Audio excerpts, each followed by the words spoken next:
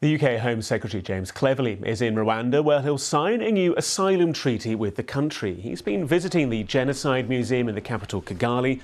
The government hopes that the treaty will restart plans to send some asylum seekers there and have their claims processed. That's after the Supreme Court ruled against the policy. The UK government is putting more measures in place that could include allowing Parliament to vote and confirm that Rwanda is a safe destination for asylum seekers who've come to the UK.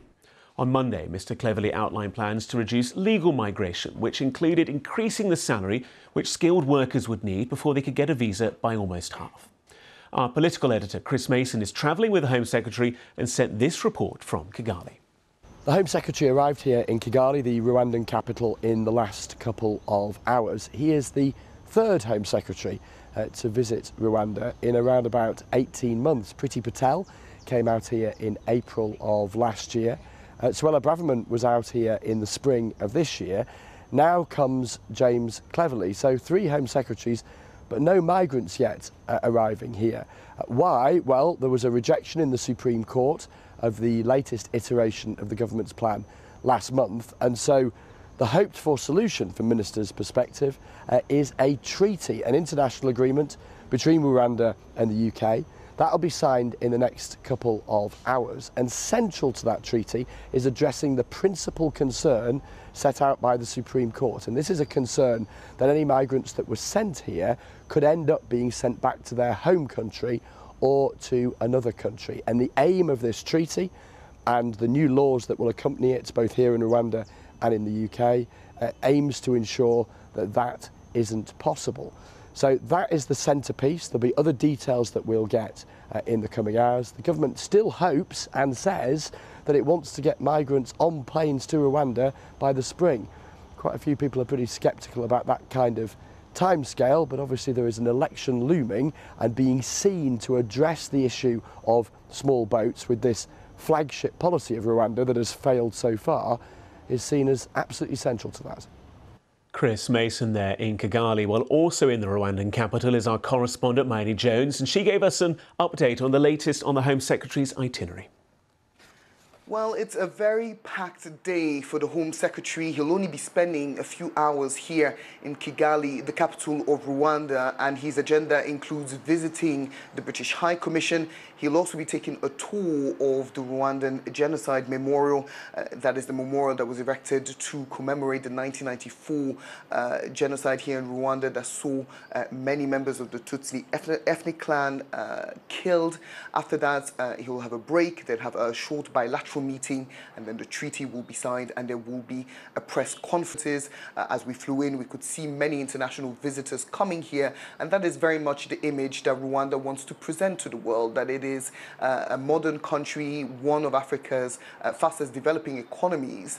But its critics and members of the opposition says the country is not yet in a position to accept asylum seekers. It's still a developing nation. It should be taking care of its own, and there have also been concerns raised by human rights groups as to whether asylum seekers sent here would be treated fairly, would be given a fair shot, or would be sent back to countries that would potentially be dangerous.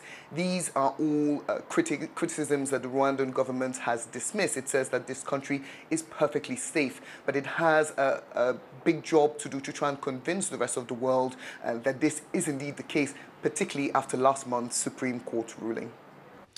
Well, a short while ago, I spoke to the former Attorney General Dominic Grieve, who explained how the government might try to work past the Supreme Court ruling that their plan was unlawful with the treaty in Rwanda.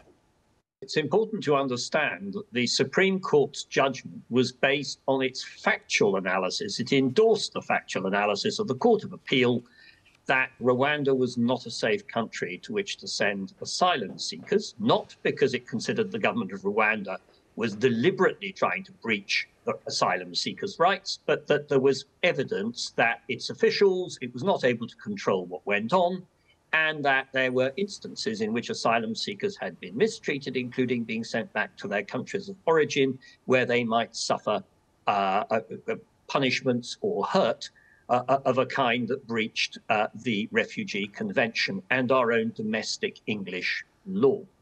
That was the finding. So it's perfectly open to the government to go and do a treaty with Rwanda. and to try to ensure by that treaty that it could satisfy our own courts that in fact it meets the standards laid down by our own domestic laws and by the Refugee Convention and indeed the Human Rights Act. Although the Supreme Court made the point that the Human Rights Act was actually rather secondary to the international conventions and the domestic law that covers it in our country. Now, the problem really is not about going to sign the treaty, it's what the government decides to do next.